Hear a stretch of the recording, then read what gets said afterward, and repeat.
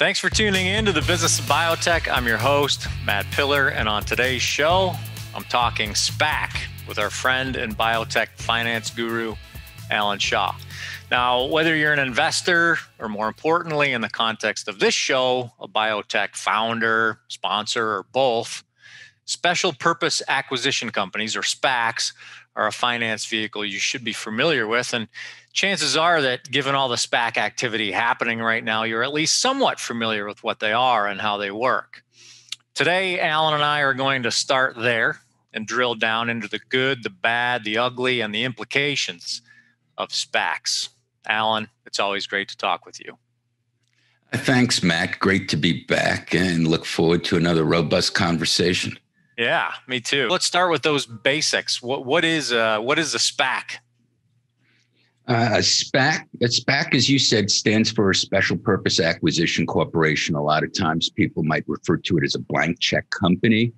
And some people would call it public-private equity in some respects. So there's a number of different analogies that have been attributed to SPACs. Simply put, it's a hunting license. You know, you're basically forming a company, a shell company that has money and is told to go hunting for a company. And there's also a time element associated. Typically, there's a 2-year time element associated with it. So, so there's some parameters. They need to move pretty quickly because there's a whole process associated with all of that. Okay. But that would be it in a nutshell. And they've gone through different flavors over the years. It's kind of like platform shoes. They come in fashion and out of fashion. Last decade they were very popular in around 2005 through 2009, and we can come back to that later on because there's certainly parallelisms to where we stand today. But they have become very popular, to say the least. I've heard terms attributed to them like it's raining SPACs out. I think it's even become cocktail party fodder. If we had cocktail parties right now, I think everybody would be talking about their SPAC. I mean, we've seen them across the spectrum of industries. I think athletes are doing them, musicians are doing them. It seems like if you're not doing one, you have to ask yourself why, particularly in terms of asset management and investors. And what you're seeing now is they're even doing son of SPAC. After they've done their first SPAC, they've coming back and there's repeat issues of SPACs. And I've actually was involved with SPACs earlier in my career during SPAC 1.0 before the current version. So it is something that's interesting. And I think it is particularly well suited for the biotech industry, given the nature of specialist investors. This concept sounds a little bit risky. It sounds kind of like an arranged marriage with a spouse who's perhaps unknown and perhaps unwilling, but with even higher financial stakes. It sounds like a pretty big gamble. I could be, maybe I'm just too risk averse, but break down that risk factor for us. What does it look like? There's two sides of a coin, right? There's certainly risks. Nothing without benefits comes with risks. If there are, I'll sign up for that every day. Mm-hmm. But there are benefits too. I don't know whether it makes sense to talk about some of the benefits before you get into the risks to have context. Sure. But with that, if you're looking to go public, certainly from a biotech perspective, you can look at it from a broader perspective as well. But it usually you need to build out your cap table. You usually need to build out validated investors that kind of speak to your story, particularly biotech. If you want to go public, you need to bring your own beer to the party effectively. Mm-hmm. And that requires to have an investor base. So typically what you see in biotech is the need to do a crossover round of financing before you go public. A SPAC allows you to kind of circumvent that in many respects, and you can kind of get public kind of through the crossover process in some respects. And there's different considerations on how you can make that happen and how do you facilitate that. But just wanted to give a little bit of, and there's other considerations as well, because all SPACs are certainly not created equal. That's for sure. They come in different shapes and sizes, and the pedigree. It's all about pedigree, like most things in life. But to your points about risk, There are risks. While a SPAC for a lot of companies, the cash that's in the trust, and I'll be happy to elaborate what that means, can appear like an oasis, but it can quickly turn into a mirage. So, just because you think you're getting married to somebody, the dowry may not be there when you get there. Yeah. If you want to think of it like that. Well, explain how that, like what is the possibility of that? What does the possibility of that look like? So if it looks like an oasis and it could end up being in a mirage, what happens between the vision of the oasis and the vision of the mirage? And it's not a cheap pet trick either, There's no magic involved here, but but there's a lot of choreography. So when a SPAC raises money, it goes into a trust. And people get economics, they get a promote associated with all of that. And there's other factors like warrants that build into the economics and the math. But basically that promote is a 20% promote. And it's kind of akin to if you're doing a crossover round financing, people generally view the crossover financing as going to be at a discount to the IPO. Mm-hmm. So rather than doing the crossover discount, taking the market risk, and you just jump into it. You take the discount basically on their promote, and you're a public company. It's akin to a reverse merger, really.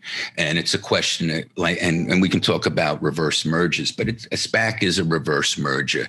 The only difference is it may or may not come with cash. And the investors and the pedigree are all important. So to come back to the question of, is the cash there or is not the cash? Yeah, I guess it all depends. Mm-hmm. When people invest in a SPAC, they actually have the opportunity to vote on the merger. Mm-hmm. So if they don't like the merger, they can vote no. They also can vote yes for the merger, but also no, they want their cash back. So, they can get their cash back as part of what they call the de-SPACing process. Okay. And therefore, one way to protect against the oasis turning into a mirage is to have buy-in, that the investors, the people that are supporting the SPAC are also supporting the acquisition target. So that's one way of doing that. And that requires, a choreography, a roadshow. Also, the sponsor of the SPAC is very important in order to attract those people too. So it kind of goes hand in hand. And then what's generally very common is that you need to do a parallel pipe as a critical element to de-SPACing. That's to ensure that any of the money going back out of the system, that you now actually again bringing money in. Mm-hmm. So it's certainly there's certainly risks that you can actually have your SPAC approved, but there'll be no money there at the end of the day. So it would be fundamentally different than just merging into a shell company. Okay. The company itself. So you talk about the merger. You talk about the company itself, the target, the acquisition, right? You use the hunting license analogy. Is a SPAC created? This is a very simplistic, very, very, very simplistic question. Is the SPAC created having acquired the target? Plenty of folks go hunting, but don't come home with any game. So is this a high fence hunt where you pretty much pick your target, you're guaranteed that it's there, and once you have enough money to pay for it, you achieve success, or is there inherent risk in the creation of the SPAC and the potential or the possibility that you may not find a suitable acquisition target? There's a couple of different ways to answer your question. I would say, given the explosion of SPACs, the number of people with hunting license, everything in life is a numbers game. So, being able to find quality, I don't think there's any issue in terms of finding targets, whether or not they're good targets or quality targets, I think is a dynamic that one needs to consider. But, the sponsor of the SPAC is the one who's controlling that, right? They're the one who are interviewing. So they do control that general process. But there's also risk too, right? Because you're putting up money. There's the printing costs, there's the banker's fees, and then you need the working capital to find the target. So they've got real skin in the game. Yeah. So they're going to really work hard, and that's why they're going to get their promote. And that's why they get their 20%. And again, that 20% can be negotiated too. But it's also, I think, about, the syndicate that's around the sponsor. If you look at some of the specialist investors, and particularly in biotech, these are becoming very clubby. And when you got these, and in biotech, these clubs become self-fulfilling at the end of the day. So it's kind of like why the IPOs have been working, they, up until recently, they've been working really well because there's a lemming mentality that follows the club. And so that's why all SPACs aren't created equal. You need to look at the pedigree, so if you're looking at going public through a SPAC, if it's not the right pedigree, if it's not the right group, it may not be the right vehicle for you. Or you have to ask yourself this: are you happy with just going public through into a shell company and then building out your capital structure from there? The cash may not be there, but you may want to just start from that perspective. If you're okay with that, then a SPAC can work. But then I would ask, why are you giving up 20% of your company for that? You can do that without the costs and the overhang, because it is a process. It's probably 3 to 6 months to be able to de-SPAC quickly. There's a proxy process. People vote on it. So it all very much depends. Yep. Okay. The Business of Biotech is brought to you in partnership with Cytiva. Together, we're committed to helping the leaders of new and emerging biopharma companies navigate the financial, organizational, human resources, and regulatory waters you'll encounter on your way from discovery to the clinic and beyond. Check out a host of useful resources for biotech leaders at Cytiva's Emerging Biotech Accelerator at cytivalifesciences.com/emerging biotech. That's CYTIVA lifesciences.com/emerging biotech.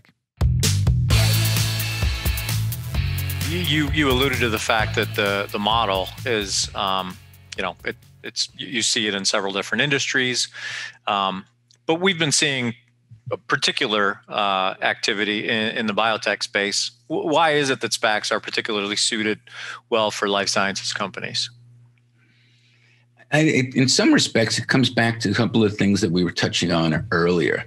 And I think it's about the specialist investor, right? You're talking about who is the sponsor, who's behind the SPAC, and do they have the ability to validate companies? And so a lot of the crossover investors that you've seen, I think almost all of them, I think it's easier to pick out the ones who haven't yet, have created their own SPACs, and I think they're on more than one.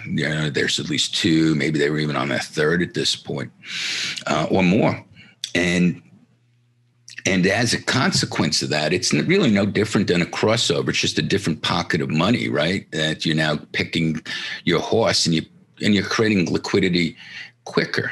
Otherwise, a crossover investor had the market risk of the company not getting out, the private holding costs prior to being a public entity. So there's advantages to them. And because they're specialists, because of the lemming mentality, when they do a SPAC, they're bringing the investors with them too. They're coming into the SPAC and they're taking the full ride.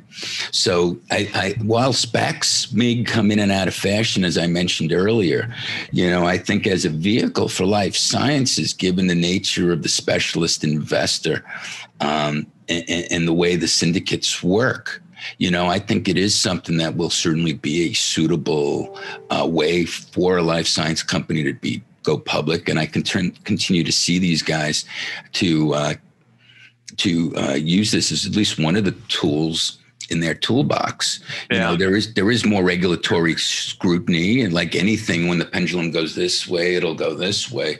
But I do, for all intents and purposes, see it as a viable tool, and that they're here to stay, particularly for life sciences. Okay, let's hang there in the regulatory space for a minute. Because I was curious, you mentioned early on in this conversation that there's generally sort of a 2-year time frame, some guardrails around the execution, and you've mentioned a couple of times that there's some more regulatory scrutiny. So, one is that 2-year time frame, is that something that's regulated? And what other regulatory considerations are there?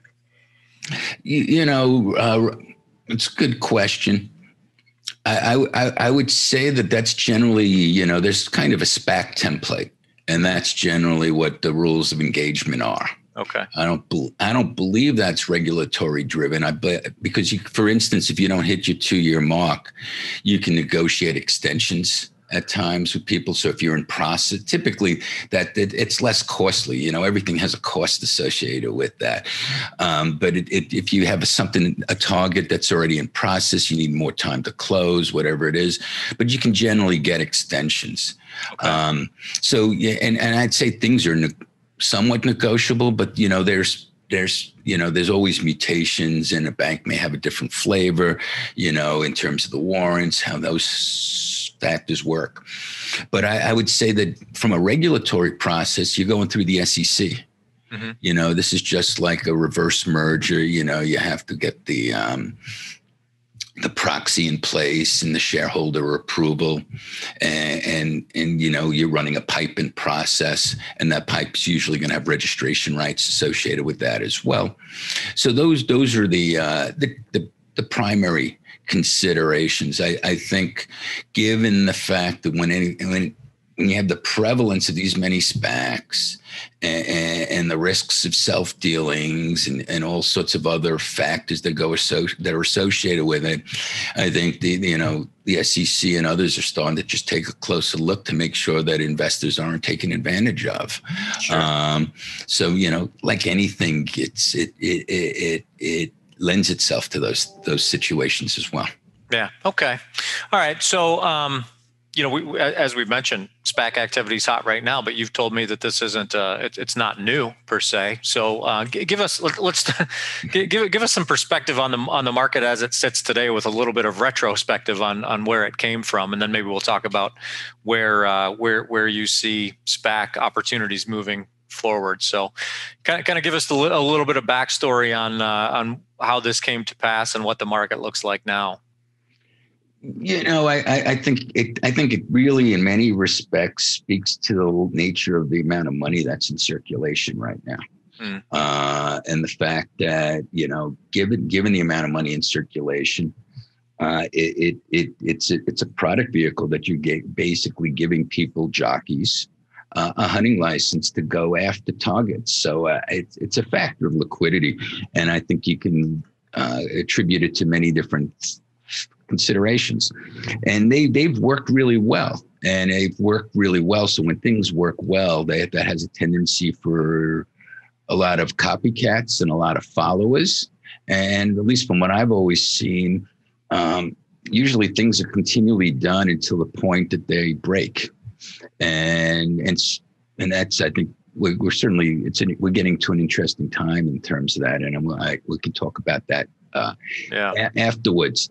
But I think for why they're working, particularly in life science, it caters to the ingredients that seem to work. Like if you're going to go public, and I think the success factors associated with SPACs are associated with what leads to a successful IPO. They're one and the same. So it's just another vehicle that leverages the power of the jockeys, because in biotech, it's all about your validation and your cap table, and with that, obviously you need data, you need to execute, but that certainly gives you the wherewithal that if you got the right management team and you got the right science and you're allocating your resources appropriately with the right cap structure, it's going to happen. Mm-hmm. And I think in order to be successful, whether it's an IPO or a SPAC, it's the same ingredients and it's the same interview. It's the same filters. You're talking to the same people. So, if you think you're going to do a SPAC instead of an IPO, because you may not attract the investors that you thought you could do on a crossover, you thought that this would be a clever way. There's no getting around those folks. Mm-hmm. And if you do, you're raising your money from a different group of people. And if you want the fast money hedge funds and be in retail health forever, that's a way of doing it. You can get your data, as long as you got your data, that trumps all cap structures at the end of the day. Right. But I think you need to start early. You need to allow the groundwork. You need to allow at least 6 months, if not more. Mm-hmm. You must be audited. You need to have internal control readiness. You need to have a crisp message and story, a message that resonates. And I think those are really critical. If you don't have those considerations, if you're not ready to move, folks are going to move on from you. Okay. In terms of those investors, the specific investors, you've alluded to this a little bit, but I want to drill down just a little bit more if we can. If I am an innovator, if I'm the innovator, the sponsor, the founder, and I'm looking for an investor community to back this play, what should I be looking for? Is it the traditional, look for a cultural fit, look for a good match, or is it a sort of a different set of rules as it relates to putting a SPAC together? Are you looking at it from the eyes of the sponsor, or are you looking at it through the eyes of the target? I'm looking at it through the eyes of the sponsor. What's my thought process there, the role? I think you want to be able to identify something that's attractive to investors, right? You want the money to stay in the SPAC, and you want the SPAC to work after you've de-SPAC'd. And I can give you an example of I was actually in respect to one of the companies I'm involved with. We were approached by one of the SPACs that I would say that had a pedigree cap structure, and and they're on to, I think they think they just de-SPAC'd their second one, or they announced their acquisition and they're on their way to the third. But suffice to say, they passed on the company that I was involved with because we didn't have necessarily the pedigree of investors that they were looking for. They had their pedigree, but basically what they were saying was that because we didn't have necessarily the pedigree, that was going to require more work. Going back to my earlier comment about speed. And it was kind of like, we're going to have to, you're going to have to visit the proctologist's office. This is going to be a little bit more invasive. It's going to take more time to get people comfortable. If we can find a company that has some investors in it that we know already, that we're familiar with, we can leverage off of that and save time. And again, it speaks to validation. Validation can come in data, validation can come in partnerships, validation can come in, the pedigree of your cap table. You asked me, when I asked that question, you asked me what perspective I was approaching the question from, and I said the sponsor. You asked it specifically if I was considering that question from the target perspective. What is their play or role or say even in the equation? It's an interesting perspective. I would say at the end of the day that, the sponsor is totally in the driver's seat, right? They're the ultimate decision maker and they have a pile of choices. Mm-hmm. So that's that perspective and their consideration in terms of how they're filtering through. And we've certainly been in a period of incredible company formation. So, I raised the question of how many targets there are. I think the dynamic of time becomes very interesting too, in terms of that dynamic. I think when you embark on these things, you set your bar pretty high. I think with the passage of time, you may lower that bar too. Mm-hmm. So, I think it is a dynamic that I think companies can be mindful of. And I think the targets may potentially be able to leverage depending on who, what, and where. Yeah. But I would say that a company as a general rule has their own choices. You can stay private. You can raise a private round. You can look to go public. You can look to merge. There's a lot of different ways that you can think about what your strategy is and what you consider success and what your goals are. I, for one, like optionality and preserve choices. And I think it always allows you to engineer a better outcome at the end of the day when you're not boxed in. Yeah. So, so from their perspective, I think I'd go back to something I may have said earlier, that no SPACs are created equal. And with that said, if I was a target, I would want the pedigree. I think if you're going to be looking at anybody who's done it, one of the SPACs, going back to what we're saying about that they're all over the place. You can't walk around without stepping into one. Yeah. I would say that, you be careful. Be careful what you wish for. It may not be there. The cash may not be there, because really in that situation, you don't have what I would call life science sophisticated investors, and those are the investor base that's likely going to churn out of your cap structure, and they may very well take the money too. So at that point, you've given up arguably 20% of your company on the promote. There's arguably no money in the till, and now you got all the costs of being a public company. You have someone else in your knickers in terms of the sponsor, and you still now have to go raise money, and now you're doing it disadvantaged, and You're probably going to be very costly. It's going to be all sorts of warrants, other things, and it's not what you hope for. Sure. Okay. We've talked, as a matter of fact, you just alluded to it a few minutes ago about, things working until they don't anymore, things working until they're broken. And we've discussed the notion recently that this boom in the life sciences markets surely won't last forever. So let's kind of transition that and talk specifically about the SPAC market. What's the forecast look like there? They go hand in hand. The SPAC market's a broader market. It's not just about biotech, but I think the market is it's certainly frothy. But I think, like everything, when the pendulum goes one way, it's going to go the other way. In terms of data points, the last time we saw SPACs being prolific and nowhere near this level was 2007, 2008. Right going in 2009, I was actually involved with a de-SPACing that went south because the markets went south. And that was the end of that. Yeah. Is the proliferation of SPACs a new market metric in terms of market heights? I only have a data point of one, right? An N of one. So I can't say that's statistically relevant. But, given the fact that history has a way of repeating itself, it's certainly something that I would not be dismissive of and certainly pay attention to. Yeah. For sure. Yeah. Okay. What haven't we talked about here? What haven't I asked you, Allan, about SPACs that you think would be valuable fodder for our audience?